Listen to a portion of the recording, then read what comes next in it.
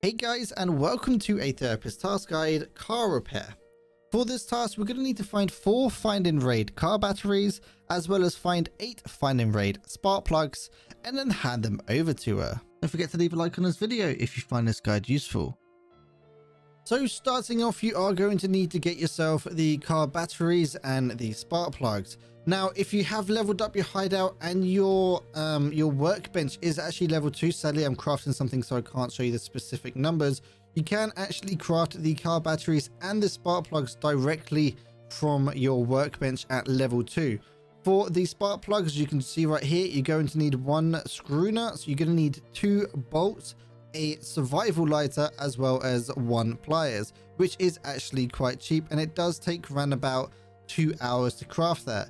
Also, when it comes to the car batteries, you can also craft them.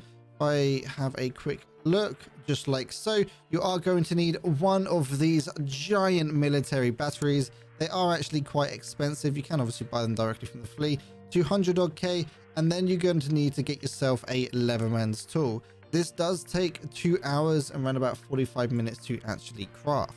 Car batteries can also spawn in technical supply crates, as well as sports bags, as well as the hidden stashes dotted around the map. Basically, in those hidden stashes, any item in the game can spawn, as well as in dead scavs. Now, when it comes to the spark plugs, because they are smaller, they can also spawn in toolboxes, technical supply crates, sports bags, so the duffel bags that are dotted around the world, ground caches, again, like I said earlier, dead scavs, as well as filing cabinets too.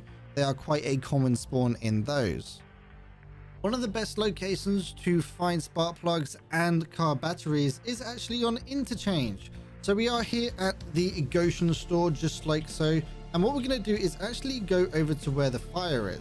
So we're just going to head through the shelves right here. There are an awful lot of scavs around this, so make sure you keep an eye out. But we are just going to continue our way through, just like so. And we're going to go right to the back right hand corner. You can see where it's lit up a little bit. These shelves right here can spawn car batteries and spark plugs, as well as here. This is the better place to find car batteries as well as spark plugs, as they do spawn very commonly. Another great location to get spark plugs are actually the tech stores as well on Interchange. Interchange is a very tech place, so you know, getting these kind of items, like especially spark plugs, this is definitely going to be one of the best bets you can do. There are definitely a few tech stores dotted around. You got Texo right here. Basically on any of these shelves, just like so, you can spawn a spark plug. Up these flight of stairs right here, you can just see at the top there the little pink rating, that's Tech Light, and you got a Rasmussen just over there. You've also got German, which is next to Kibber. It's actually opposite Kibber inside of the center of the stores as well as any of these style of shelves right here dotted inside of Ollie. These right here can actually spawn the car batteries as well, especially along the back of the store. These shelves right here, we are at along the back end of the store, so these shelves right here can spawn car batteries quite commonly, as well as these ones just here.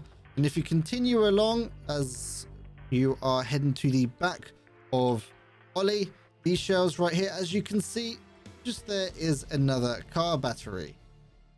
If you are struggling with this task, or just in general wanting to find people to play with, head over to piranha.tv/discord. We do have a decently large looking for group community, as well as a Sherpa system, so if you just need a bit more help than normal, then we are there to help you. Hopefully you guys found this guide useful. If you did, don't forget to leave a like and subscribe, or possibly consider joining the channel membership, where you can unlock early videos as well as a few custom rewards. Don't forget to check out Piranha.tv as well. That's a one-stop shop for all of your guides, tasks, keys, all those kind of things in one location. Hopefully you guys found this guide useful, and I'll see you in the next video. And a big thank you to all of my Patreons supporting me over on patreon.com/PiranhaTV. And a huge thank you to J Dam, Freddy and Beansy. Without this kind of support, I wouldn't be able to do what I do.